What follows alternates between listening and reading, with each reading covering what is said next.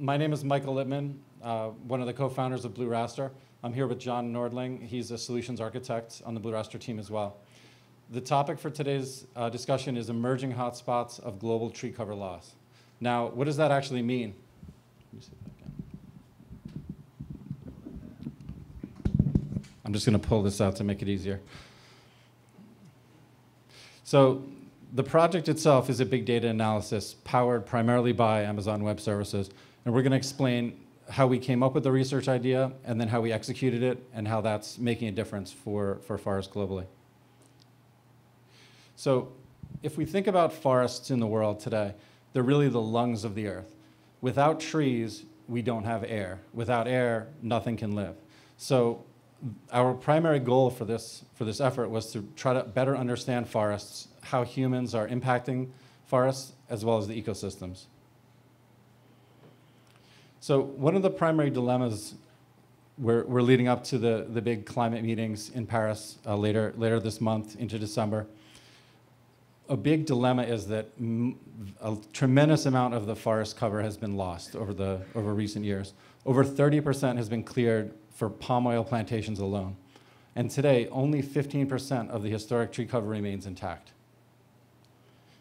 So if you're not familiar with palm oil, we'll get into that in a second. But if you look at Indonesia specifically, which is where a great deal of the palm oil comes from, over 50% of the forest cover has been cut down from 1985 to 2008 alone. And about 90% of those oil palm plantations were at the expense of forest cover. So forests that have been there for pretty much forever are being cut down simply for this commodity crop. This is an image taken in Indonesia of what one of these plantations looks like. And in the background, you might think that that's actually a forest, but for the entire area, that's actually a number of plantations that have been put into place, all by cutting down the forests. And this is all able to be viewed by satellite imagery, aerial imagery, and a number of different sources. So to help you understand a little bit more, you may not cook with it, but you most certainly use it. And I was thinking back just this past weekend. I ate some pizza, my daughter had some ice cream, and she had some cookies. So we've consumed palm oil. If you did laundry, you probably had some palm oil in that as well. So it's a product that humans in general are just using, and it's at the expense of forests. So all day today, we've been talking about Earth observation, satellite sensors. We've heard from Digital Globe, Planet Labs. We've talked about Landsat, MODIS. All of these sensors are providing information that we can leverage to try to help better understand forests and be able to not only understand, but take action on it. So if we take a look at Landsat from 1974 to 2010, you can see some dramatic change here. Does anyone know where in the world this is? There you go, Las Vegas. So just looking at the Landsat coverage, we can really get a quick understanding of how humans can impact the land. That's not a topic that we really need to cover too much today, but this is going to lead into showing how we've impacted forest cover. So taking a look, this is known as the Hansen data set in the scientific community. What you're looking at specifically is tree cover loss from 2001 until 2014. So all of the areas that are lighting up, that's where there has been tree cover loss. So just in this century alone, you can see how many trees have been cut down. And where we're particularly focused is in the tropics. So Southeast Asia, Africa, DRC, and South America. And those areas are being cut down for many of the commodity crops that we're consuming today. That coverage is coming from 30-meter resolution. So now let's get into the analysis. What did we actually try to accomplish at BlueRaster? So one of our research goals was to generate what's called an emerging hotspot. Now, to explain very briefly what an emerging hotspot is, this is a tool that's available in the ArcGIS platform, and it enables you to look at data in a new and pretty exciting way. So instead of just looking at data that's flat, you're able to bring in both space and time together. So in these cubes that we have up here, this is actually a space-time cube. So in the extrusions on the screen on the left there, you're able to actually see each location where there's an Earth observation, and then the lines that are in that extrusion give you a data value from the start to the finish. So where you're seeing a lot of red, that's an indicator that that's a hotspot, both in a location but also over time. So here's another example. The space-time cubes are sometimes used in very localized areas. One of the very common examples is looking at crime data in a city and trying to understand where is crime occurring. Well, we decided let's take that and apply it to a global data set. So we took the Hansen data set, the global map of forest loss data, and we needed to break it down into its component parts so that we could actually process it using AWS. So if you look at that data set, it's actually made out of a series of granules. Oftentimes today we use the word tile, so I'll use those interchangeably. So on the surface of the Earth, we've got 14 from north to south and 36 from west to east. So if you do the math on that, that takes you to 504 granules that need to get processed. Those are basically 10 degree by 10 degree granules. So inside each one of those tiles, they're 40,000 pixels by 40,000 pixels in size. So you have a total of 1.6 billion Earth observations in each one of those tiles that you need to analyze. And so for each one of those, we have data that goes all the way back to 2001, and then each year we can see whether or not forest loss has occurred up to 2014. So to help bring context, if you're not familiar with what a 10 degree by 10 degree tile is, if you take one of the pixels, so out of the 1.6 billion pixels, one single pixel would be about the size of a baseball infield. So very, very small scale analysis that we're looking at to try to understand the forest loss. So if you do the math on that, 504 tiles times 1.6 billion pixels, we have 806 billion Earth observations that we need to iterate through. And we're not just looking at that one time. We're looking at that for each year. And then as we're doing that, we need to iterate as we're tweaking the algorithm a little bit. So now I'm going to actually pass the mic over to John Nordling, and he's going to talk a bit about the computing challenge and how we did this, and then what the next steps are with the analysis. Thanks very much. Yeah. Awesome. Thanks, Mike. Yeah, like Mike said, we're going to kind of shift a little bit and talk more about how we actually did that, looking at it from a challenge perspective, a processing perspective, and some of the tools that we use in order to process this. I mean, in general, we've talked a lot about sort of processing in the cloud, and I thought I was really inspired earlier by what Digital Globe was saying, is sort of bringing the program to the data as opposed to bringing the data to the program, and that makes a lot of sense, and that's definitely an approach that we followed here. And so, you know, we have trillions of records. Say we want to process this multiple times because we just generally never get it right the first time, and you're going to have to process it over and over again until you get a result that you're going to be okay with and actually be scientific. The average PC or server or whatever you have in your rack room generally can't do this type of process. You're going to need a lot more than my 4-core laptop and a whole bunch of memory. So we needed a plan that was going to allow us to expand and grow. Of course, our tests can be run locally, and we can run this as at a small scale for a small city or something. But ultimately, what we wanted to do is we wanted to run in large regions and ultimately globally. And so in science, and we just never get it right the first time. So we needed a way programmatically to be able to say, okay, run this again with these parameters. And that was really important to us, and that was one of the main reasons we went and moved to sort of a cloud-based computing system. And so I put this image together because this was me one day outside of BlueRaster, and I was trying to run this on my computer, and I came back 3 days later, and my computer was really hot. I thought it was going to blow up. So I don't know if Amazon wants to coin this, but I thought it was a really awesome photo put together. And so the solution really was to be on Amazon. It's one of the most cost-effective things we could do while we were building our infrastructure. And two, it allowed us to expand and add different components as we found they were needed inside the process. And so just also want to talk about some technologies that we use, because we kind of keep talking about just like, okay, build a model and then like put it in the cloud and then run it.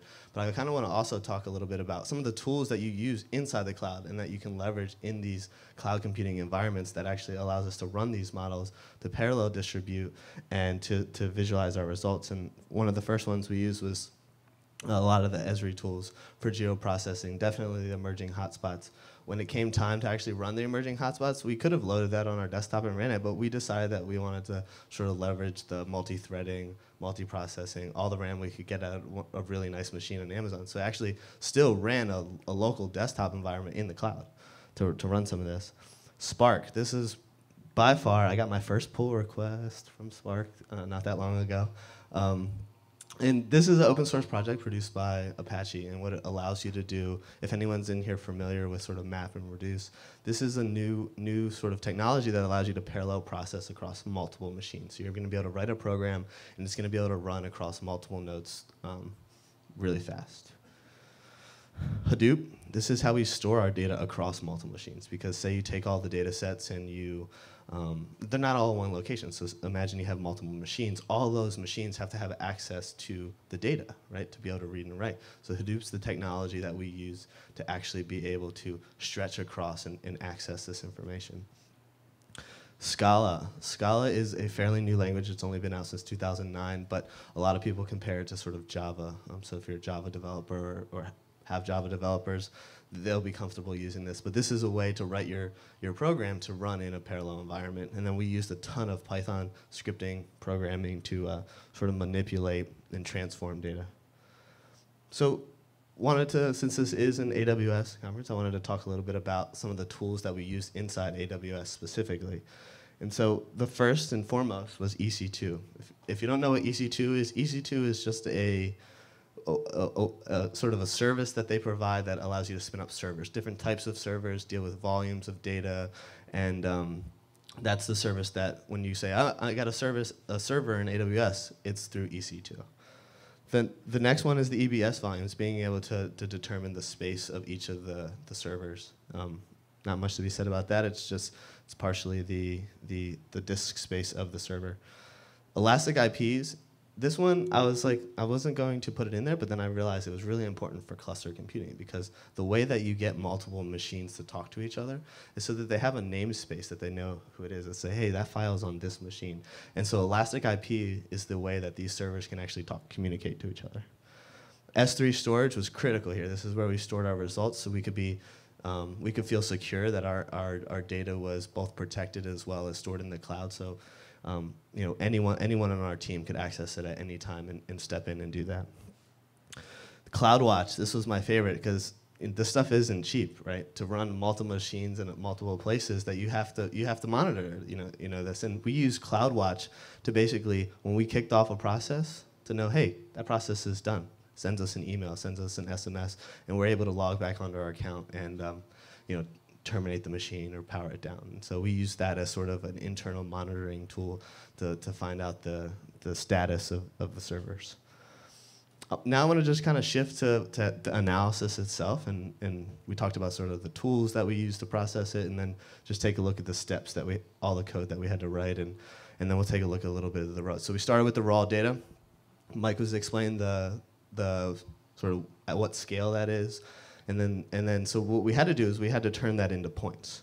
So ultimately we had to turn it into points because we needed to run it through the emerging hotspot school. It's a long story, but ultimately we had to take each raster, which is a picture, each pixel in that picture has a value. And so we turned that into a comma-separated point file. And that was how we were able to see which value was at which pixel and where. From there, to do the statistical analysis, you need to do an aggregation, and this is where the tweaking came in. And so, first we run it at like 50 kilometers for an aggregation size, and next we decided we wanted to run it at 20 kilometers, and then ultimately we're running at 1.5 a kilometer. And so this is an aggregation inside of a sort of a different grid that says how many values are in there and what are their values, and then ultimately you get a different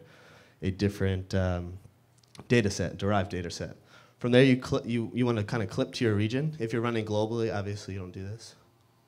But when we're testing and isolating, we need to say, okay, we're gonna look at DRC, or we're gonna look at Indonesia specifically, and we want to compare this type of forest versus this type of forest.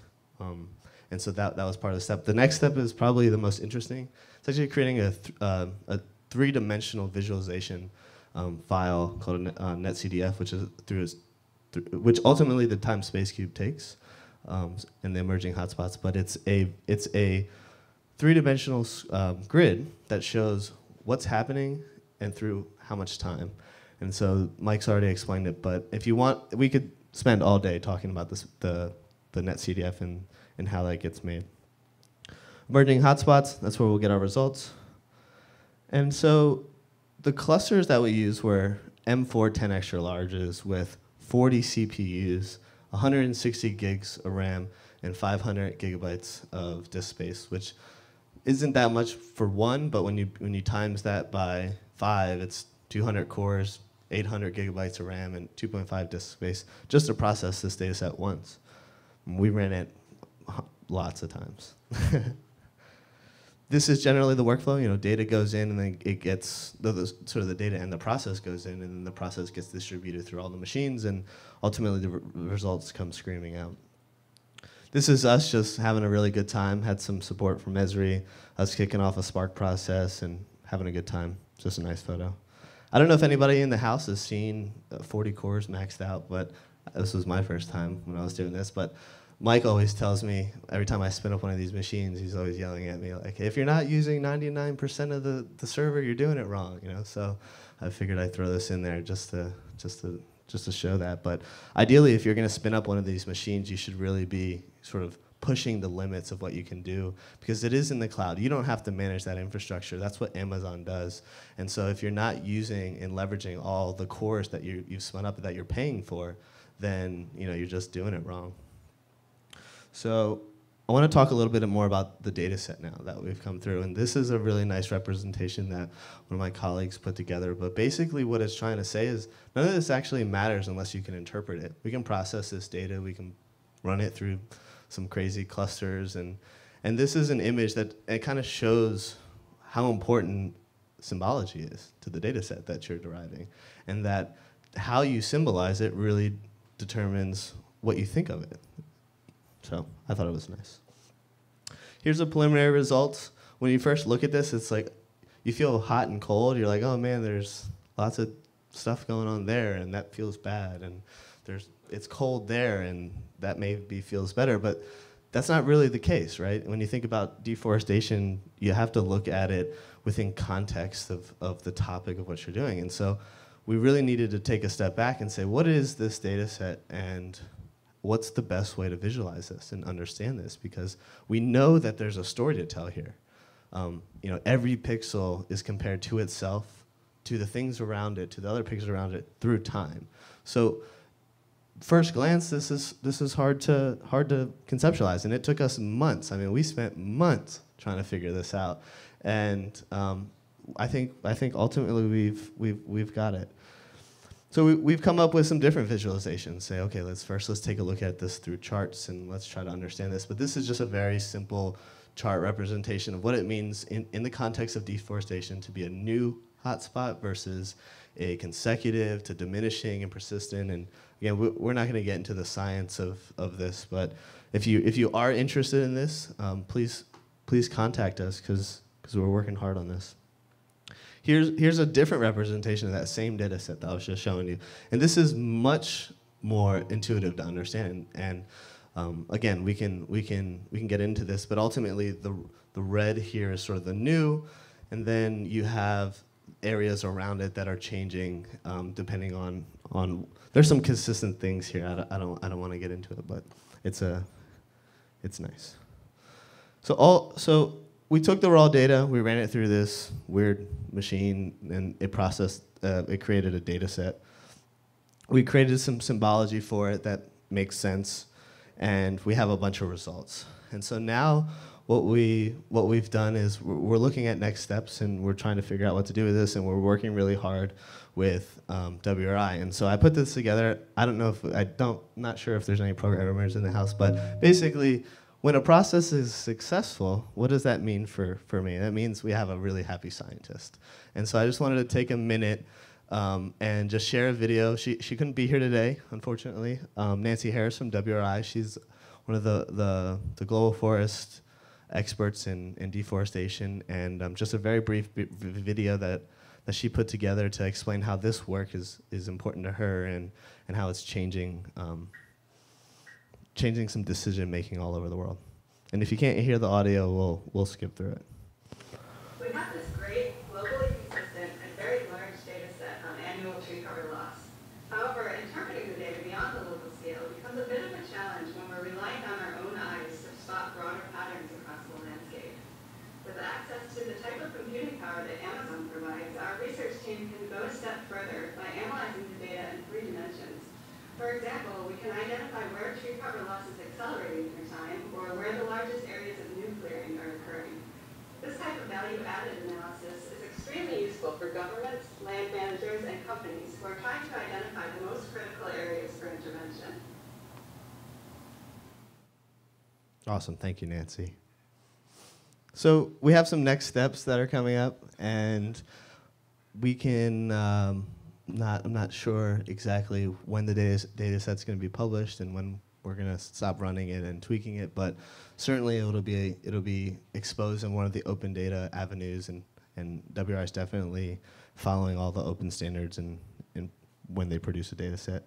So I'd also like to thank Jed and the Amazon team for having us out today, and also the BlueRaster team that has put a lot of time and sweat and effort into putting this presentation together, and B, all the work behind emerging hotspots. So thank you all. And Mike. And if you have any questions, we're here. Did I understand it correctly? All this work is actually not publicly available yet? No, so the Hansen data set is publicly available. It's available for 2013 and 2014. The emerging hotspots data set that we're working on, we're still working on it, but ultimately it will be available. Sorry, do you have customers paying for this information? So this effort is partially funded by the Global Forest Watch project. I'm not sure if you're familiar with that. It's a partnership convened by World Resources Institute. And BlueRaster also has invested some of its time, and we've worked closely with Esri as well. The Emerging Hotspots tool is a fairly new technology. It brings some of the latest statistical and analytical capabilities into a spatial environment. And so our research challenge really was to look at the capacity of that by bringing in a global data set. So oftentimes you might see crime data being analyzed. One of the great examples is looking at like the city of Baltimore where crime is happening. Well, we used AWS and the big data tools to allow us to take basically a dot for every 30 meters for the entire globe. That's where the 800 billion count came from. And the NetCDF format is so compact that once we were able to run it through the AWS pipeline, we got that into a NetCDF file, which was then capable of running the emerging hotspots. So to answer your question, it's being paid for as part of a research effort, and then all of that data will be the plan is that it will all be published. I think I would expect to see that in the early part of 2016. They're going through some publication processes as well, and so that sometimes takes a little bit of time. But do you consider to monetize these information at the end, or you just leave it where it is and then fix it? I think that's going to be up to World Resources Institute, but generally speaking, all of the data that they produce is put out there for the greater good. Yeah.